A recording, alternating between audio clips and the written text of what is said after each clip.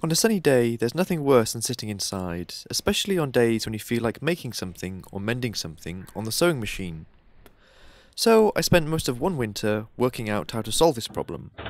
The first issue is that sewing machines are not generally considered to be portable, but thankfully the folks at the Singer Company thought about this way back in the 1940s and gave us what they call the featherweight.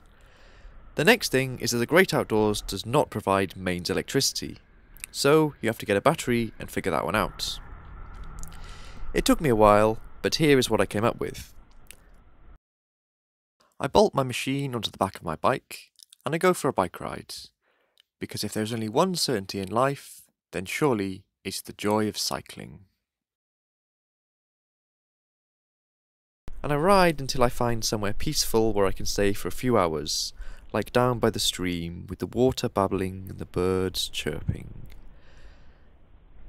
Then, at last, I sit down and get to some sewing.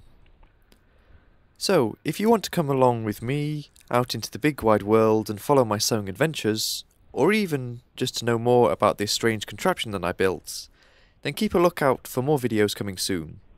Or, if that seems like too much effort, you can just press subscribe. Until next time.